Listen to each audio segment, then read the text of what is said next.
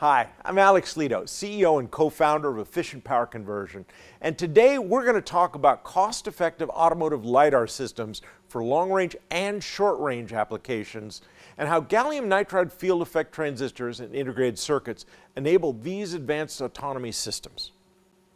The current solution for the early stages of autonomous driving use several different types of sensors to achieve the type of low-level autonomy that's available today that's called Level 2 ADAS systems.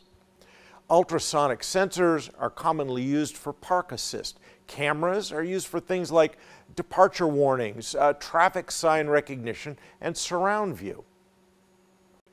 Today, radar and lidar are used for adaptive cruise control, emergency braking, park assist, blind spot detection, pedestrian detection, and collision avoidance.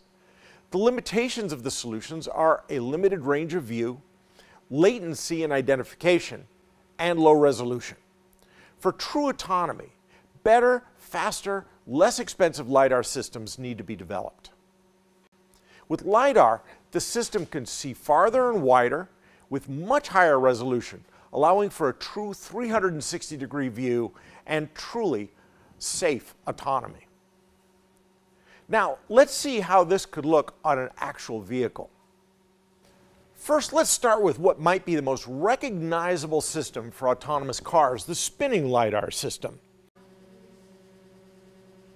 This unit from Velodyne has a range of about 100 meters, and it has a typical accuracy about plus or minus 2 centimeters. The resulting image, which you can see here, enables autonomous vehicle control and operation. Now, here's a unit from Septon. And this is a different type of system.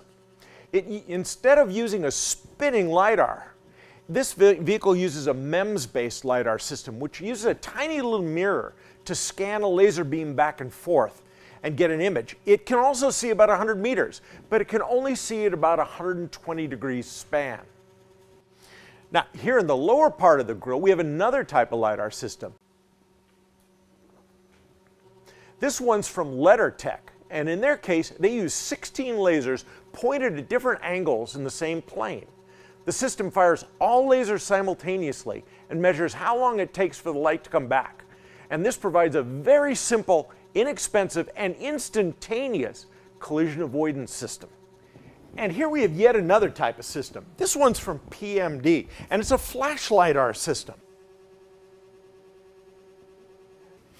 It uses vertical cavity surface emitting lasers, or VCSELs, as a flashbulb.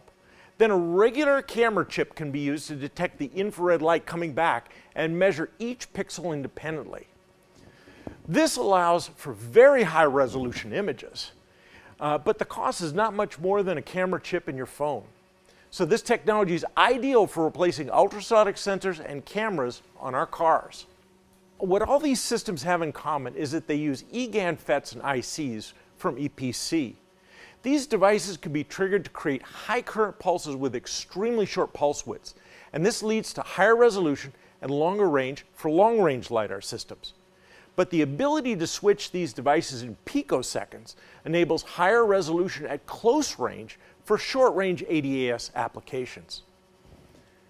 Now, these benefits result in extremely small size and low cost, and GaN is the ideal solution for helping all ranges of lidar systems see farther, faster, and better.